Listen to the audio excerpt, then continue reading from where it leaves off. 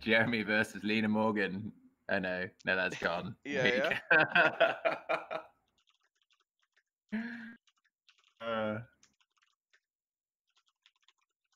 Your mine's Desiree like Twitch handle. Is that intentional? Because mine's desire was already taken. Yeah, correct. This is also my stripper name. Mine's Desiree. Yeah, I fucking love it. It cracks me up so much. Yeah, it's literally just because mine's desire was taken. Yeah, I mean Desiree, not a name often applied to non-strippers these days. Up there with Nebraska in terms of Hyde and Tess's stripper names. Yeah. What's a crank match? I don't understand that terminology. What do you mean? Just Kikita Sato is asking. We have 2 crank matches coming up, but I don't know. I think that's supposed to be Crane. Yeah. I mean, that K is a long way from the E on my keyboard, but sure. I thought I correct. Okay, cool.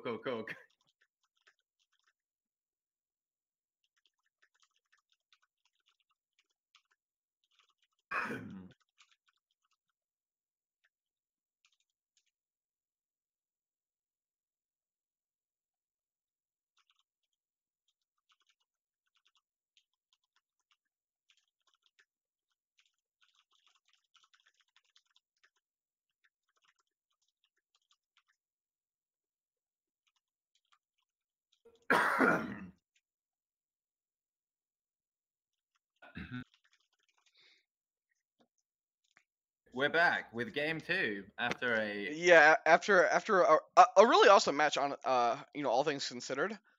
You know, I know you think Chris is like a shoo-in to win that, but the way it was going, I felt like Dan could have timed. Sorry, yeah, it is Dan. Yeah, Dan could have timed that one out. Sure. Like obviously that is a possibility, but like I am playing under the impression that won't happen, right? Like obviously that is the way he wins, but I also think that if you click if Chris is fast enough to get to the point where the advantage has been made, I don't know. I was confident in my boy. How's that? That's fair enough. So Gunso finds the board rider. Is that what's happened here? Yeah, that's what it looks like. That's a lovely hit with Gunzo there. Pure skill, digging out that border rider. And then also hitting a 5 and a 1 on your hitting a 5 and a 1 on your turn 1 is also very powerful. That's a huge skill play as well there. Putting that Chagatai and Motor Youth in the bin. Actually, Neil, what's the password for this? I don't have to watch it on your stream. 1 2 3 4. They like to keep us on our toes with these passwords, don't they? Right, here we go.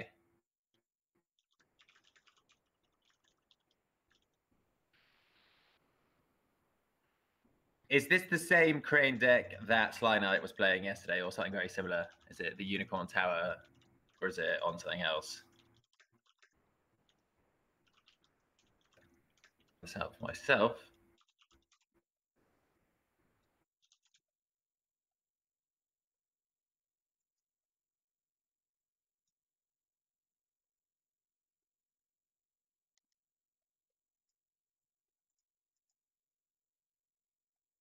On good old green splash.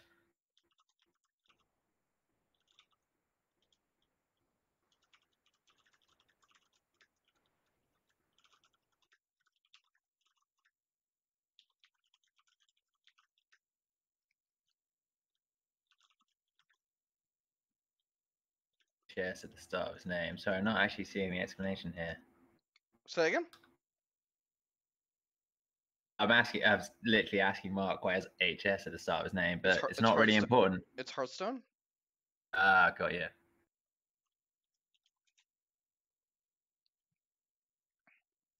So we see one of the dueling grounds bow fucking Motor Youth here. And City of the Rich Frog goes right down. So I tested a lot of City of the Rich Frog and Unicorn, and after chatting with people, I don't know if it's actually correct. You're just giving them a free break a lot of the time. And it also makes Endless Plains worse. Because it's like just one safe province, right? Yeah. I think which you're definitely going to attack for the thing you need to look for endless planes. It's interesting that Jeremy went firing. Is it maybe just to deny the keeper initiates? Yeah, potentially deny him a way to contest voice this. Yeah, I guess that's also true, right? Right, like he can turn off your challenger. And then also, there are 2 keeper initiates, right? There's a face-up one, and then one is in the bin. There are 2 keeper. Yeah, there are 2 keeper. So that's actually a pretty good tempo hit here. Runs water and runs into pilgrimage here. Jeremy blocks, and I wonder.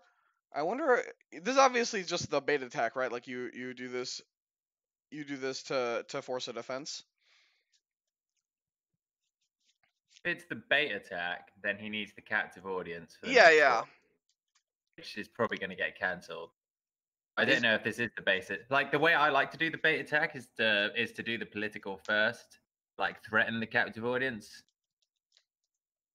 Sure, If you do the military first, it's the same theory though, right? Like if you do the military, it's the same amount of respect in quotation marks, where you either have it's just if they block the political, then you have the military unblocked for the sure, next. but like you said, they have to have the captive audience. So like if I don't block the political, I am in the same spot where on your second attack you still have to have the captive audience. Like at the end of the day, if you don't have captive audience, it's the same thing. I guess I guess if you are playing against somebody who isn't thinking about it as like just purely analytically, you can get them to maybe overcommit and block on political. Yeah, that's basically it. I mean, it's not a huge difference, but it is like it's just a little tighter, air quotes. So we have a steward come down and double bonsais the border rider. I wonder how Jeremy is going to handle this. If he has his own bonsai, that would be ideal.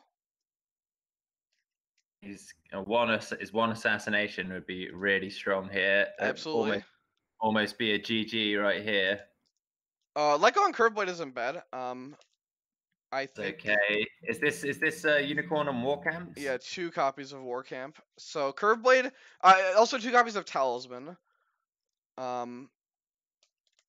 Interesting. It's a fine let go target. It's not ideal one. It's middling, right? Like so, there's 5 there's 5 attachments, and Curveblade is right in the middle. He just snap fires the second let go at this katana though. And there's the cab reserves. Are we gonna see? This is a frustrated cab reserves. This has got to be the voice here. No, it doesn't. Oh no, boys! He doesn't have it. He can force shame. He can force shame the Chegs though. Then the water ring just stands him. Oh right, yeah. That doesn't work. Oh. He gambled and he won. It's not really balls on the table there. It's not really a gamble. So theoretically speaking, if you were to play something and to avoid a cancel, your best bet is to do it on turn 1 because your opponent has seen the least number of cards. Yeah, absolutely. Like people who are like, oh well, if he cancels it, I can maybe bait it out later. It's just like you're giving your opponent opportunities to draw the card. Like, people who play combo decks, for instance, in card games, really understand the value of just making my opponent have it. And that was actually something it took a long while to sink in for me. Like it was the 2 weeks before Worlds where Kevin was like, "Look, man, you're playing way too conservatively with this faction. You have to like just go for it and make him have it." Yeah, exactly. If I play show and tell, and if you have forcible, you have forcible, right? Like I mean, we're both here to do our thing, and if you stop me, you stop me. Very true. Well, if he had Defend Your Honor, that would have been cheating because the Unicorn list does not have any copies of Defend Your Honor. So upholding authority is actually a great hit for Jeremy here because it's the reason doing the least amount of damage this turn with only 3 cards in hand. Absolutely. I'm pretty happy to hit it here. Yeah, I'm super happy if I'm Jeremy. No problems there at all.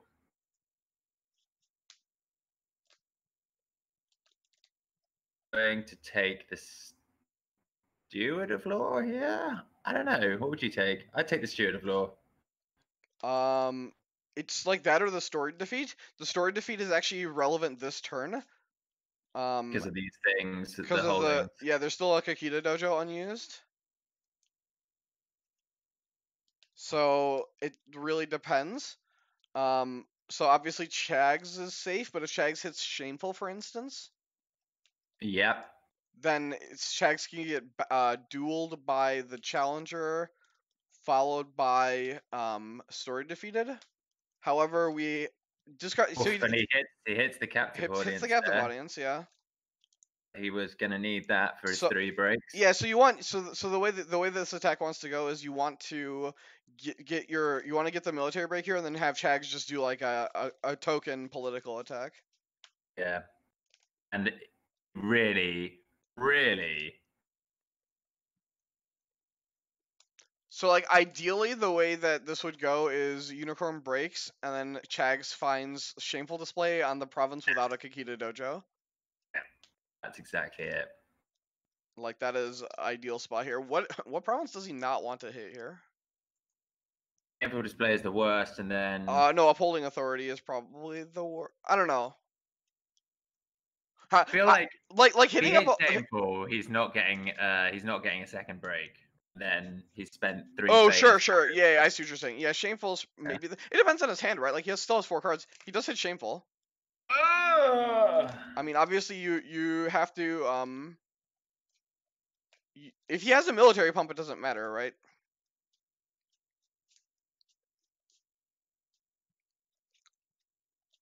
I've seen a bunch of cards played this turn. This is the different. Oh, Unleash the Djinn. Here we go. This doesn't matter though. It. Oh yeah, okay, that'll do it. Yep. So Unleash the Djinn comes down. Jeremy's just has to pass here. But like Akuma can't get the 3rd break this turn. I guess he technically could if he has another captive audience.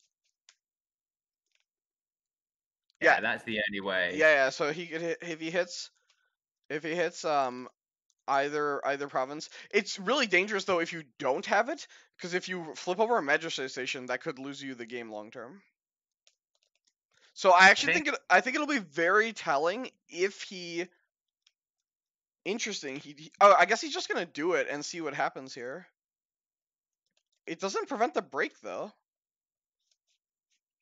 But I guess it bows him. You could play it to bow and prevent another attack. I'm actually totally fine with that. I just kind of want the honor. That's fucking bad. I would have been too. There's no need to bid 5 here. This Shameful Display is still breaking. That is a waffle right there. Okay, sorry, yikes. Well, actually, no. It's actually not that bad. I'll explain why that is awful. Because he was on 6 honor. He was going to have another 2 leaving place. He was going to go down. He was going to get some from the air ring back, but he would have been equal on cards and 4 honor behind, which is. But that doesn't matter. That doesn't matter. No, it doesn't matter. He's gonna be first player. He's gonna gain 2 from the air ring. He's gonna be able to bid 5 again, and if he's in danger at all, going to attack air first conflict. Jeremy cannot bid 1 next turn and survive. Right. Like the honor totals do not matter. People are still going to bid 5. I think that is a classic hang up of, but the honor totals mattered where they really don't. The only thing Jeremy did was enable more honor loss cards, but also those were just going to get enabled. Like there's a yurt here, right? Like it's just spots where it's not something that you can keep that you can consistently count on. Whereas if you both just bid 5 and play your cards against each other, that is consistently consistently the game plan that you can rely upon. All right. This I will. yeah, that will make sense. So also this isn't the same. So this also isn't the same as the previous matchups we saw against Unicorn, where Unicorn fell behind on honor early and then got 1 bid. Though both of those decks had proving grounds. Like they had turn 1 proving grounds, right? Like that's not what Jeremy has here. We also just saw a Season of War triggered to get rid of the Kuzunobo. I also don't think it's that bad because you did get the bow on Chags with the Kakita Dojo specifically, so you didn't even need to play the story to defeat.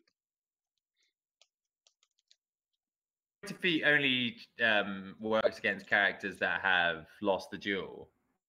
Yeah, but like Challenger is a duelist, so she just gets to bow from Kakita Dojo. Yeah, You know, I guess like I'm just wondering why he bothered to do any of that when he had no way to actually win the conflict at all. because then the Chags Like, didn't get the third attack. What? Okay, yeah, right. I see. Yeah. Sorry. For some reason, I always remember Chagatai having 3 glory, but it's 2, so ignore me. Yeah. Yeah. Like also, you don't risk your opponent having second captive audience, third break on your stronghold this turn, right? Dazzling Duelist. Oh, hits Magistrate Station. All right, so this is gonna be the important turn here. And Jeremy, you know, recognizes that we have a face-up encampment. You know, did Jeremy draw a voice? Right. That's gonna be the. And did Akuma? Oh, let's get this list up here.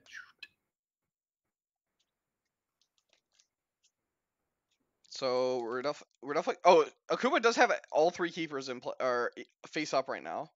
So we see Dazzling Duelist duel. Oh, okay. So speaking of duels, by the way, Dazzling Duelist forces a really awkward bid because if the Yasumura had lost, he could not claim the fire ring, even though if he had won, and could not then get his keeper initiates. Like look, I get it. People don't. Oh man, you're into papers. Awkward. Yeah, that is awkward. I get it. People don't like duels, because they feel most of the time they feel deterministic, even if they're not. But like, there's been a lot of interesting dual decisions. I think. And there's no fucking. Yeah, he just hasn't drawn a voice. Yeah. Oh my god, this is not where you want to be. Not where you want to be, indeed. Okay, and Crane has rallied to the cause of his stronghold. Will cause a slowdown of 1 conflict. That's Magistrate Station gone. Unicorn doing unicorn things here, and he's got the fucking encampment as well. So if I'm Jeremy, I'm sending both my characters on water.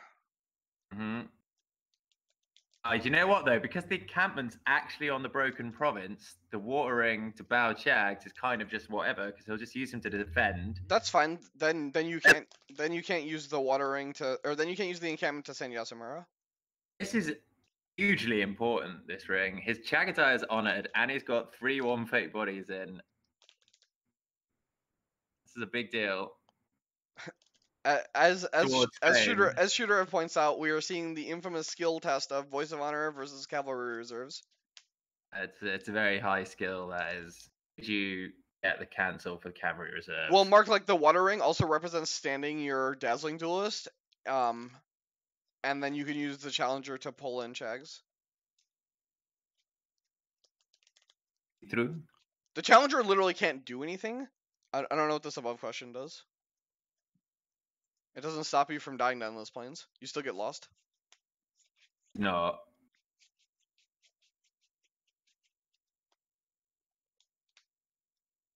Oh my god, does he attack it? He's not. He has to attack with both characters. Yeah. He's for a second there, I thought, like. His Feast or Famine, obviously not ideal. Also stops the watering from bowing Chags, but I guess like I said, Challenger can just pull. So I think he's going for the break. He doesn't have time. So if I am Akuma, I'm going to use Feast of Famine and then go Void, I think. Yeah, absolutely. Yeah. And that's what we see. Jeremy's just going for it. I mean, next turn. So if Jeremy does survive this turn, next turn he'll just be able to hopefully go attack the stronghold and get the break. I don't think we're doing that. I think we're going to see political poke on this box. Oh, there's a Tessin. We're gonna stand Chags. I think Jeremy's just dead here. Yeah, I think Jeremy's super dead. In fact, actually, he's just dead to captive audience. Well, I think he's just dead to political attack. 1, 2, 3, 6, 7, 8. 9. Like actually just dead to this thing called political attack. Yeah, that's it's he's going military, so Well, he should definitely do his political here because yeah, he should definitely do. it's gonna get flipped. So Don't know. yeah. Literally, what we saw was that Akuma was smarter in that he drew two cavalry reserves in his top half of the deck versus 0 voice of honors in the top half, right? Like that's all we saw. Okay, so we need political rival here to not No, die. I no, the think. game's over. And it's GG, right? So Wow, that's that. if this is why, for instance, I do find like the keeper crane builds to have a better unicorn matchup because you have a more reliable way, or you have more reliable consistency in drawing cancels. But like, yeah, I mean, honestly, there's literally nothing Jeremy could have done. He did draw 4 this turn. Definitely could have been 5. I would agree with that. Just pointing that out. I would agree with that.